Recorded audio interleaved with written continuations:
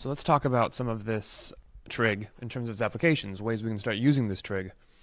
You'd probably call these word problems. The first one we're going to do is very basic. How tall is that building over there? You're, I don't know, 6 feet tall, and you stand 40 feet from it. The angle of elevation to the top of the building is 31 degrees. Whenever you do word problems, I've got a few pieces of advice. One is draw a picture. I was the kid in school that I never drew the picture because I never thought that I needed to. And then once I started drawing the pictures, I realized how helpful it was. If you can make it to scale, as to scale as possible, you should, but it's not that big a deal. 2 is find everything, even stuff you don't think you need. Find every angle, find every side, draw extra heights, or draw altitudes, or anything extra that you can find. Drop a right angle from somewhere, cut an angle in half, whatever it may be, whatever you can work with, just try and do it. So we are going to draw a quick little building here. I'm going to try and keep my colors real pretty. So this building is going to be rectangular and tall and thin. You and I are also tall and thin. Congratulations, we've done it. And it says we are standing 40 feet from the base. So this distance here is 40 feet. And I guess we're looking down with the way that our neck is angled. It says the angle of elevation to the top of the building is 31 degrees. Well, angle of elevation means here's horizontal. Angle of elevation is the way up. This is the angle of elevation.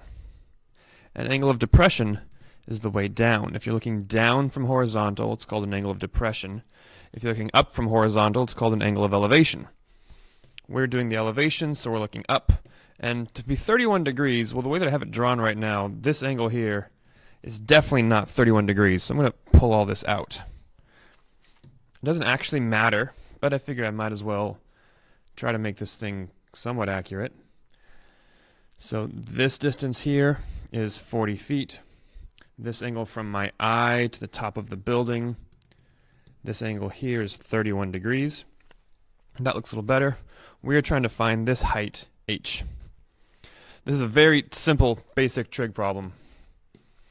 We can start by just looking at this triangle. This is 40. This is a right angle. It doesn't actually matter if the building is built to a right angle. The building could have some sort of a slant to it or something, or it could be architecturally cool. So suppose we had like the Leaning Tower of Pisa. We can still find this height. It's always just the height from perpendicular. So the angle of the building doesn't actually matter. I just want to find the total height. Well, the first height I'm going to find is this red height here, the height of this triangle. From this angle theta right here, this is the opposite, this is the adjacent. So the tangent of 31 is going to be opposite over adjacent. Multiply both sides by 40. And you get that red height, h. 40 times the tangent of 31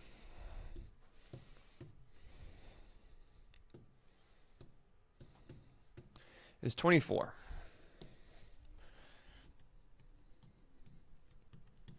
We also said we were 6 feet tall, so this space here is going to be, we'll just call it 6 feet. You can maybe worry about like how your eyes, if you're measuring from where you're looking, your eyes aren't exactly 6 feet tall. Whatever, the point is the building's 30 feet. 24 plus 6. Nice, basic, simple. Let's get slightly more complicated.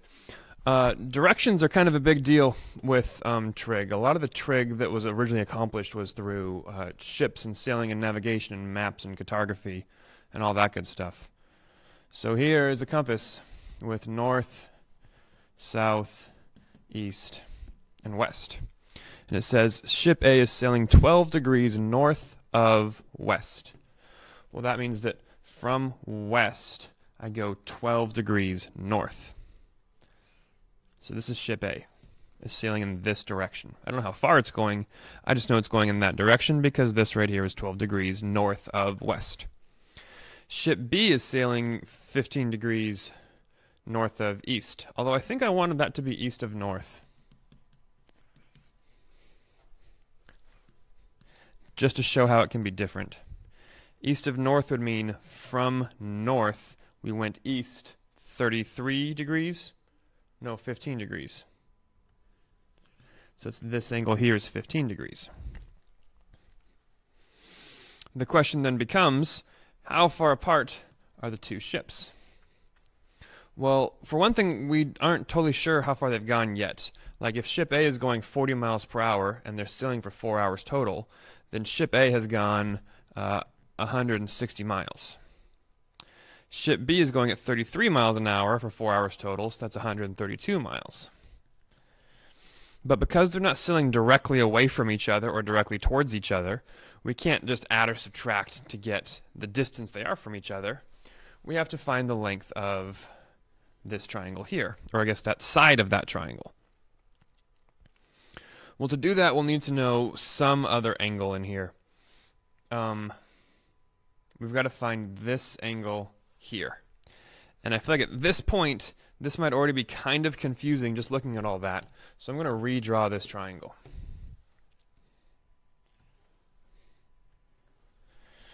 Where this is 160, and this is 132, and those lengths are already off, but I don't really care that much.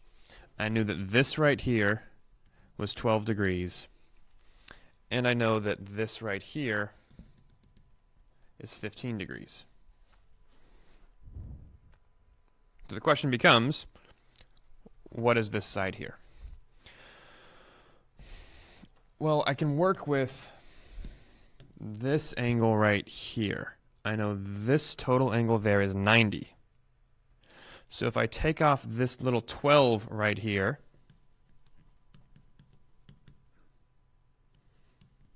that's 78 degrees. So this little filled in part right here is 78 degrees. Then we tack on this 15 right over here. I don't know why I'm using this green. I should pick something a little bit darker. This part here was 78. This part here was 15. So altogether, that's 93 degrees. Because we have a side angle side triangle, I'm going to use the law of cosines. If we had a regular right triangle, I could use sine, cosine, or tangent. If we had a side angle pair, I could use law of sines, but we don't, so I'm going to use the law of cosines, which is c squared equals a squared plus b squared minus 2ab times the cosine of c. I'm going to call this angle c and this side c. I have to use this as angle c, because it's the only angle that I actually know.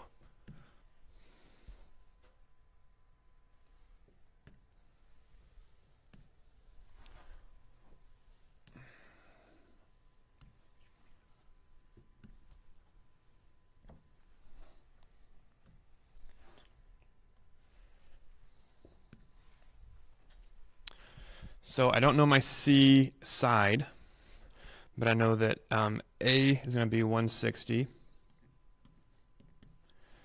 B is going to be 132. I don't know why I keep putting a degree up there. It's going to be 132 squared. And then it's minus 2 times 160 times 132 times the cosine of 93. And I'm going to calculate this.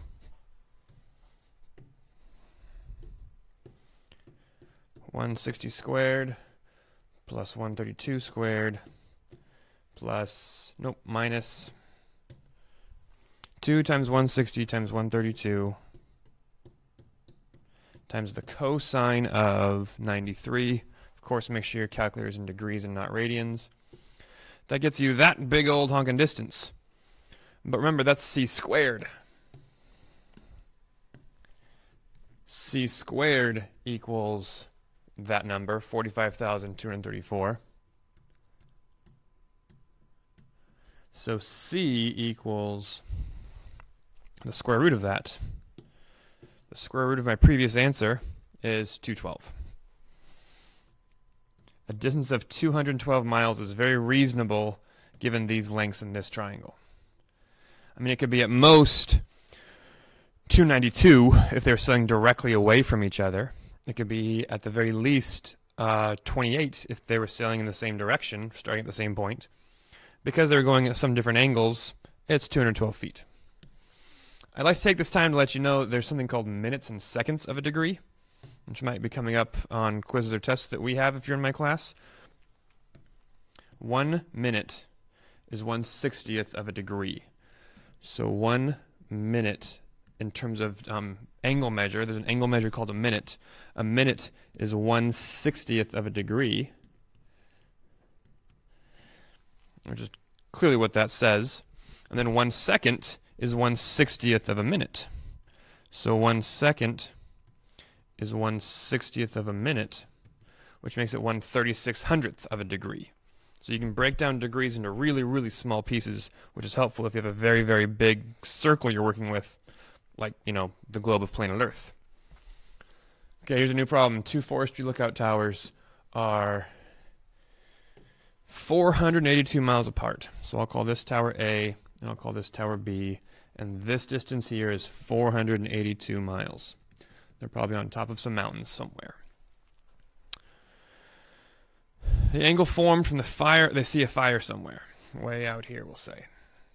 This is my big, scary fire. The angle formed from a tower from tower A, from the fire to tower A to tower B, is 71 degrees.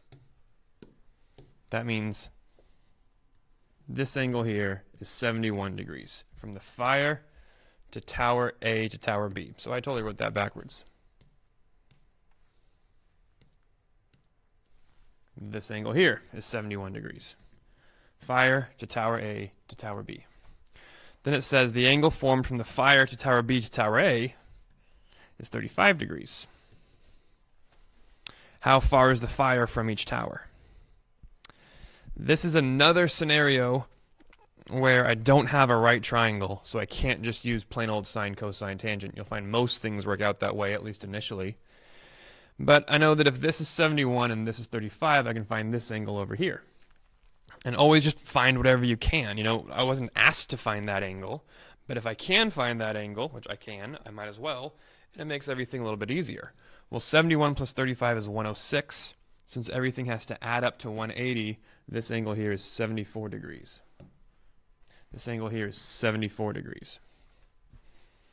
Now I have an angle side pair. This angle and this side pair, so I can do the law of sines. The sine of 74 over 482 is equal to, let's do the sine of A, over, we'll call this side A. Well, we know that sine of A, that angle A, is 71. So I solve this for A. I cross multiply and divide. So A is going to equal 482 times the sine of 71 over the sine of 74.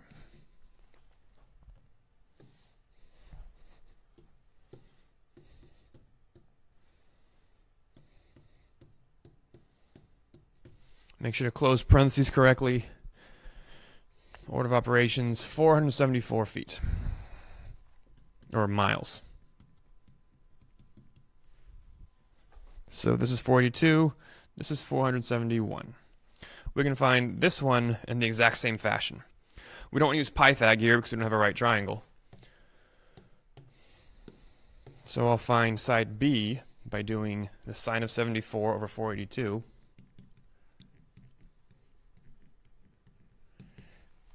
equals the sine of 35 over side B, which is this side now. It's the exact same process as the last one. And we get sine 35 times 482. Is that? Nope. Sine 35 close parentheses times 482 is that. Divide that by sine 74. 287.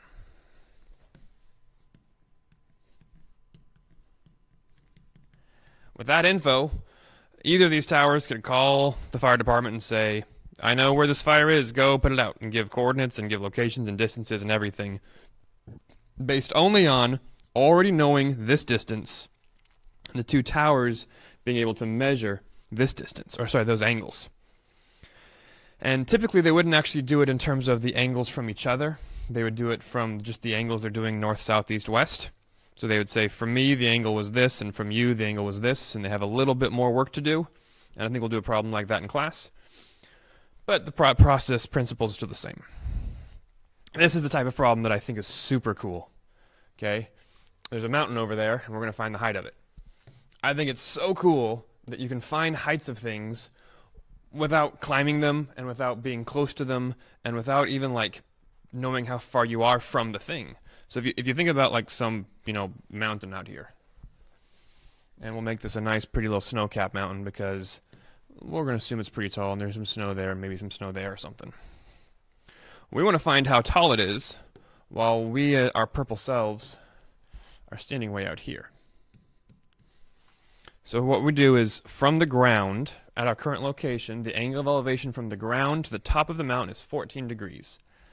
This angle here is 14 degrees. Then we take 500, we travel 500 feet closer. So this distance here is 500.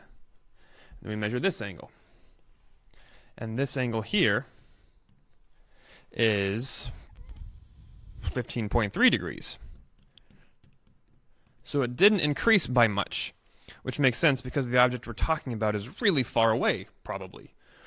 And we know now it's pretty far away because of those measurements we just took. We are trying to find this height right here. It doesn't matter that there's some mountain in the way over here, or that this looks like a peak and here's another peak. We could find this peak if we wanted to. The point is, with just these two angle measurements and this distance traveled, we can find the height of this mountain. And at this point, you can keep that triangle there, but at this point, you can keep that triangle there, but I often like to draw another one that's a little bit cleaner. So I'm going to call this 14 degrees. This is 15.3 degrees.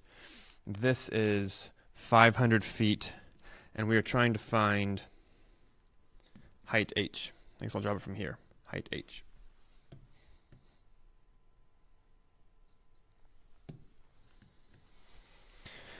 And that's actually probably even too small for me to work with, so maybe I'll just go back to the original.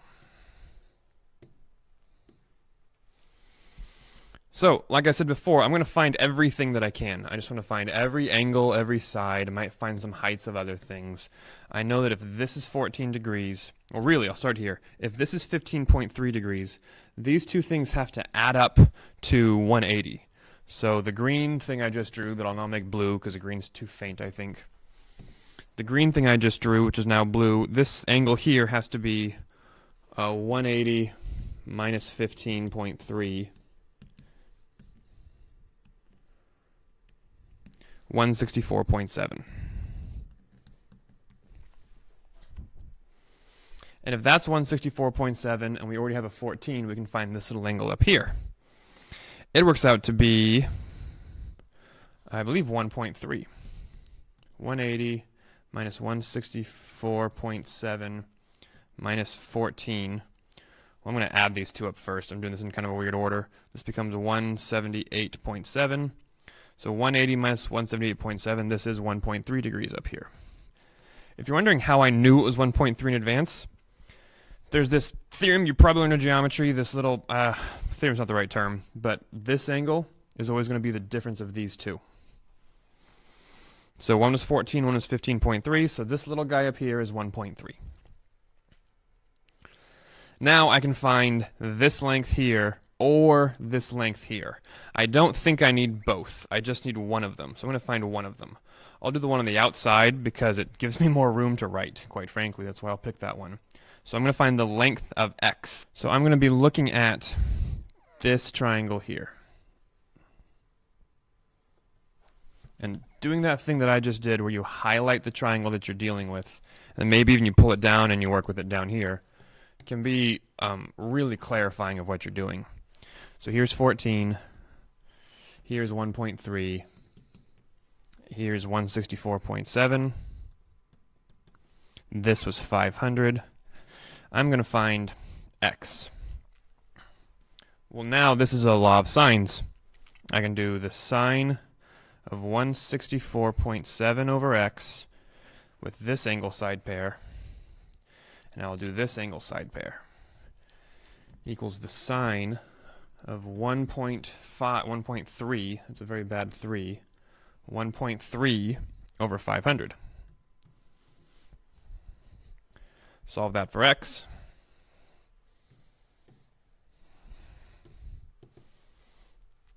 So sine of 164.7 times 500 divided by the sine of 1.3 gets me 5815. This whole length here is 5,815 feet. A little over a mile. I'm going to go back up here. This is now 5,815 feet. Now my goal was still to find this height here. But I can do that now if I look at this triangle.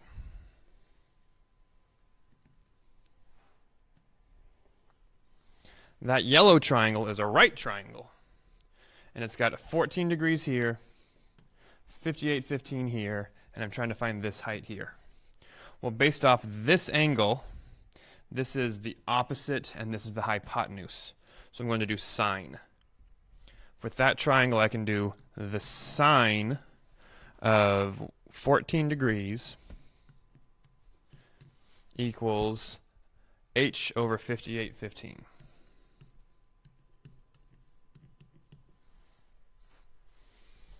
Let's just go ahead and make all that darker.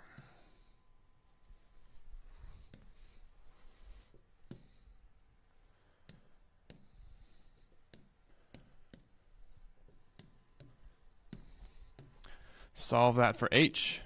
5,815 times the sine of 14 equals h.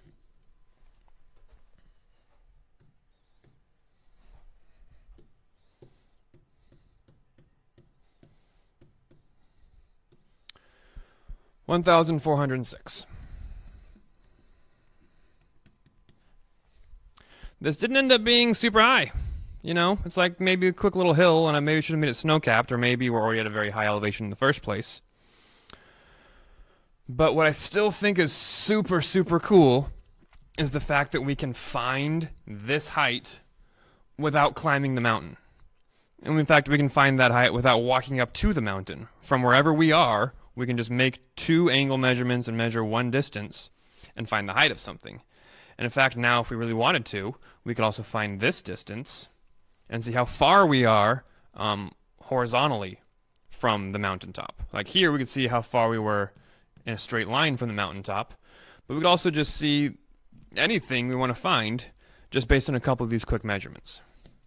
So I hope you're getting the idea of draw a picture, make it to scale if you can, more or less.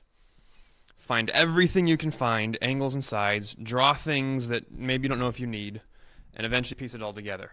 If you can make clear work, give yourself enough space, and troubleshoot as you go, check your work, see if your answers make sense, a lot of these problems should be very doable.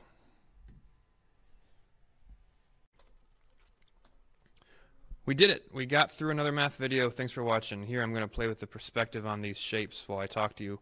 Please subscribe to the videos, like the videos. Okay, let's start this thing over.